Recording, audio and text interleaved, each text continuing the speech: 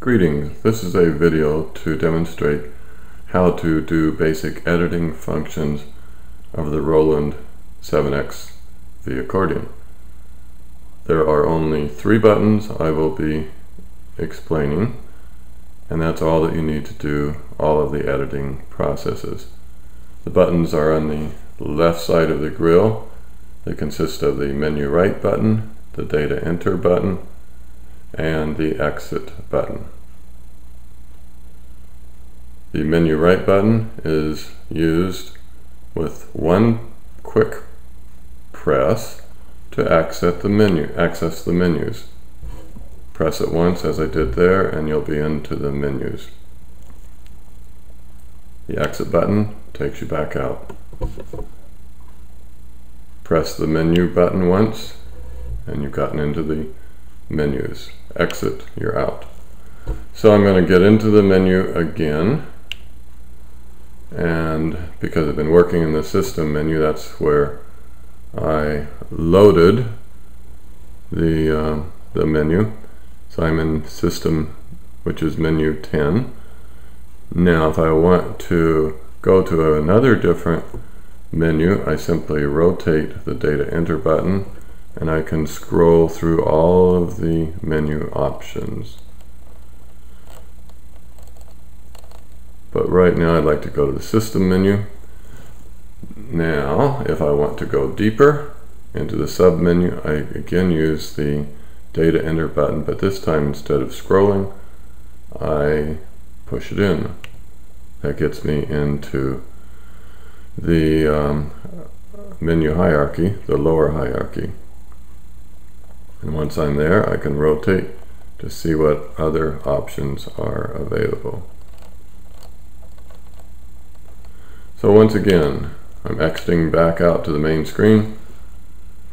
To get back into the system menu, I press the menu once. And to get into the sub-menus, I press the data enter button. That's all there is to it. So now I'm going to show you some of the most important system menu items that I think make a difference in playing. I'm going to scroll one and look at the bellows curves. Right now I have it set on standard, which is what I like, but you can change the bellows curves to be very light, extra light, to extra heavy, and it definitely changes the way you play the Roland and the sound that you get out of it. I won't go into detail here, just experiment if you like, but for my purposes I definitely prefer standard or heavier when it's lighter for me. I don't have the ability to play with subtle volume changes, but some people do. Also, if you want to play with a fixed value, for example, if you want to try programming without having to pull the bellows, you can go to the fixed options: fixed low, fixed medium, fixed high. Now, how do I get out of this sub menu? First, I want to be sure I have it set at my preferred level, which is standard. To get out or to back out of anything, you always press the exit. Back out one, tap, and I'm into the sub menus, and I can now scroll again to other possible changes. Stereo width you might want to play with, simply changes the spread or the degree of stereo sound that you get out of the Roland speakers. Output level I like to set at -12 simply because the output from the Roland is pretty hot. When I use external speakers, this avoids any distortion. It has no impact on the internal Roland speakers. To get to the level where I can change that, I press the data enter tab, scroll, and I'm going to leave it where it is. To get out, you always press the exit, one tap. I'm at the next higher level. Auto power on, you can change that to be 10 minutes, 20 minutes, whatever. 10 minutes is a good number. Use the exit to go up one level. Startup, you can change what's set. you want to start at. I have mine at 70 because that's where I center my activities. You might have yours defaulting at set 1. Anyway, that's easy to change. Switch from different value to the other by using the data enter button and just press it once. How do I get back up to the next level of the menu? Press exit. Scroll. Startup name isn't too important, but this is orchestra touch value. You can go into the menu by pressing the data enter value again. You can change this to fixed values, which would mean that when you play an orchestral sound that it's at a fixed level. You can let your touch velocity, how hard you touch the keyboard, determine the volume level, more like a piano player would do. And this applies to the touch sensitivity voices such as piano and the guitar. But most people I know start at least with the fixed, medium, and bellows. So unless you have a reason to do otherwise, I'd suggest trying trying that level and experimenting. Backing up. Orchestra bass touch has the same options.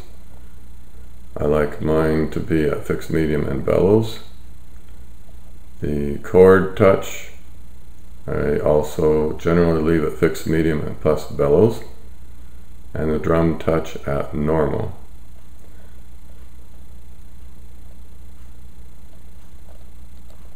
So the things you're probably most likely to tweak are the bellows curves and the orchestra bass and chord touch. Now let's suppose you have done all the tweaking you want and you'd like to save so that when you open up the Roland and turn it on the next time, those values will be saved. All you need to do is use automatic save. The menu right button is the most important button for saving. In fact, that's the only way you will save. And you do it by holding for about 2 seconds the menu right button. Then you will see a screen that gives you information about what is being saved. If you're in the system menu and you hold the menu right button, you will be saving any system changes you made. Notice the check mark. That tells you that you are saving the system values that you just put in. That's all there is to it. If you use the menu button, holding it down until it says right, and you can look at it, be sure you're in the right menu, but this says you're going to save all of the system changes. Let's do that. One more tap of the menu right button. It's executing and you have saved all the changes that you made. That's all you need to do. So the menu right button is what you use to save. Exit is what you use to get out of whatever menu you're in. One other change I'd like to make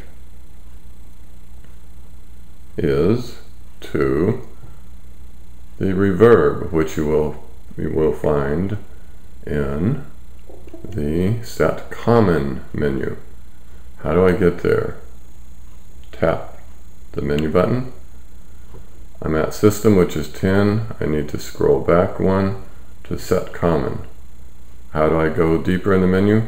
Always use the Data Enter button. Push once. I'm deeper and I'm looking at the reverb. You'll find that you may have still this awful reverb called plate. If you want it to sound better, in my view, rotate the data enter knob to probably Hall 1, at least that's what most people use, including myself. That's the only thing under Set Common that I'm going to suggest changing. What this does is to change the reverb value for the set that you're in, which in this case is my set 70. but you will find that the default is plate, and I would certainly suggest changing that to another reverb such as Hall 1. You'll find that the sound is very different. Now I need to save what I just changed so that when I open the Roland again, I will not have to change this setting anymore. How do we save? We hold the menu right button, about 2 seconds. This now displays the screen which shows I am indeed saving the common settings for that set. The wording is a little tortuous, but all you're doing is saving the changes that you made to this particular set, not to other sets. In order to complete the save process to the memory, we again touch the menu right button, which I just did, and it's saved, and I am done. So once again, to back out, I simply use the exit button, and let's go through that save one more time. I hold the menu right button a couple of seconds. That shows the screen indicating that I am indeed saving the common settings. I go back here to the menu right button, tap it once, it executes, and I'm done. Back out using the exit button, and I'm to the main screen. So that's all there is. Using 3 editing buttons, I can make any program or parameter changes that I like and save to the internal memory. Next time I'll look at other things that you can do, for example, importing, exporting sets and making changes to particular registers.